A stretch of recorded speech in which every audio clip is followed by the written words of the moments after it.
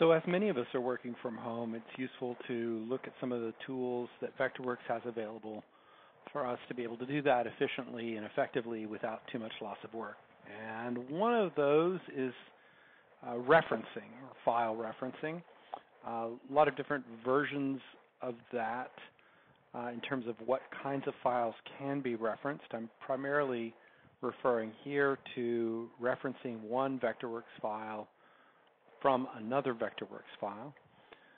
And this is distinct from project sharing, which I've discussed in another talk, which is a bit more full-featured and has a lot more options. Referencing is a little bit simpler, but it gives you fewer options. And referencing is appropriate when there's very, very distinct boundaries between the kinds of work that individuals who are working on the team are doing. So for example, if you have a structural engineer working on the team with an architect, the structural engineer's drawings could be referenced into the architectural file and referred to as a reference, or vice versa. Or perhaps you have an interior designer working on the project and all of the interior elevations are being referenced into the project file. Referencing is a great candidate for that kind of situation. So in this case, I'm going to demonstrate that briefly with this sheet of details. So this is in a larger project file. You can see that I have some sheet layers over here with various architectural sheets. So there's a detail sheet, for example. Right. We can navigate to that detail sheet. And on that detail sheet, I have a distinct viewport for each detail.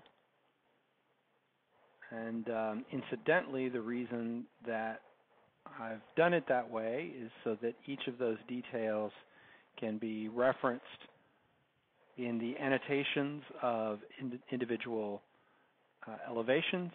And you can see this little bright green linking symbol tells me that detail 18A4 is referenced here. And so back on my detail sheet,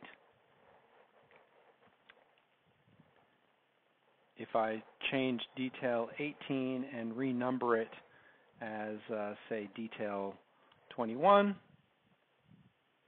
right, and then I go back to that elevation,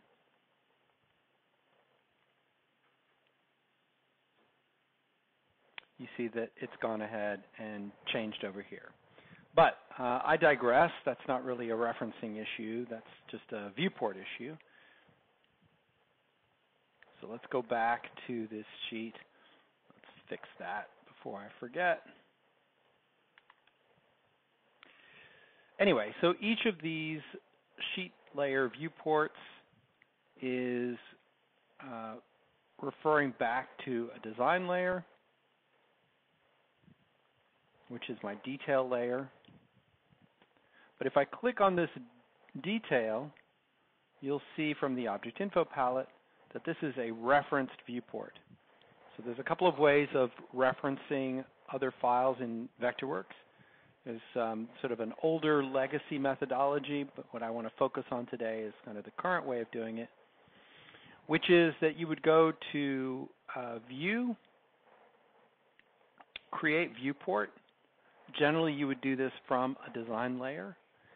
And here on the viewport, I would go ahead and navigate over to the design layer where I wanted the file to be referenced to. And I could select a source. So an external document, I already have one here. So I'll do that. And then if I click on layers, you can see all the layers that are visible, that exist in that document. So I'll select the only one there is. I can specify which classes are going to be viewed here. And in this case, I would display planar objects.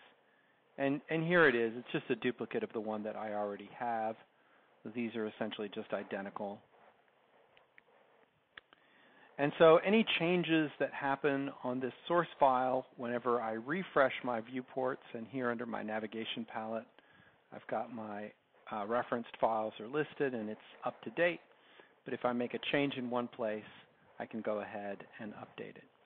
And so that's really useful to do, because somebody could be working on a sheet of details, for example, and all I have to do is reference the file, and then any changes get updated whenever I update the viewport reference. And so long as I keep the name of the file the same, then I could even update that periodically. So let's go ahead and edit this reference here from the navigation palette. You can see that it links over to the file. And when I set it up, I can choose whether it's an absolute path or a relative path.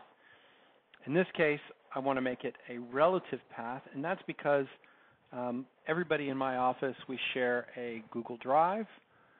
So each project and project folder and folder structure is replicated on everyone's workstation throughout the day as people are saving their work.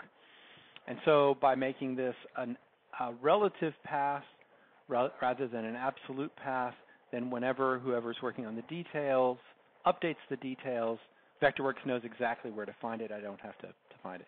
I would choose absolute path if this were a situation, for example, an office where there was a separate server that was dedicated, a file server, and everyone would want to refer back to that server. That would be an appropriate use for an absolute path. And I don't like to automatically update my references. I like to do that consciously and manually. And save a cache to the disk just makes everything a little bit faster. And if that link ever gets broken, I can just browse and re-find it. So even if I choose an absolute path initially and then I lose where that file is, I can go ahead and reestablish that link. So that's it. That's pretty straightforward. The nice thing about referencing, too, is that while these are all files that have been generated in the same office with the same class nomenclature, that isn't always the case. I may have a survey file from a survey engineer, and there may be a whole host of classes that I don't normally use. And so by keeping the survey file as a reference, then those classes can stay kind of safely isolated within the viewport, and they don't have to cross over into my overall file. So it's really important to go ahead and pay attention to those paths. The other thing to consider, as I also discussed elsewhere, is that you're not just limited to referencing Vectorworks files. You can also reference DWGs or even PDFs. So, for example, I could go ahead and import a PDF. And here's that same sheet of details that I saved as a PDF. And I will go ahead and snap to geometry, and I will reference it, again, either as an absolute or relative path.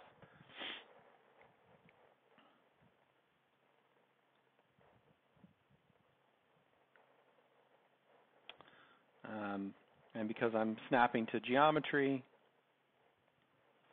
it takes it a second to render.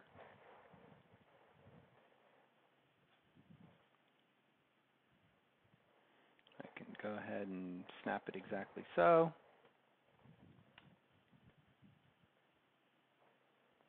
So there's the PDF.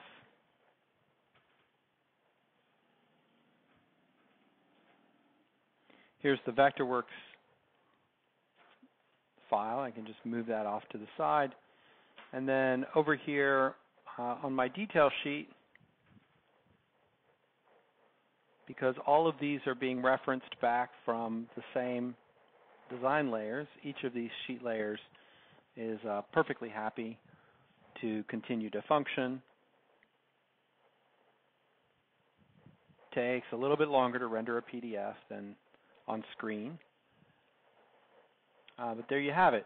So that's really useful. For example, if you had multiple iterations of the same interior elevation sheets or the same civil engineering sheets, you could just have your consultant or colleague save that as a PDF, keep it in the same folder with the same file name, maybe appending a name, a suffix to the old file so that you know it's an old file, but you don't throw it away necessarily. But keep the same name, and then you can keep updating that, and that's a great way to incorporate PDFs from other disciplines who may or may not be Vectorworks users right into your drawing file, and you can reference them to your details and so forth. So I hope this has been a useful sort of overview of referencing. Of course, you can get into greater depth with the online help and various tutorials. And good luck out there.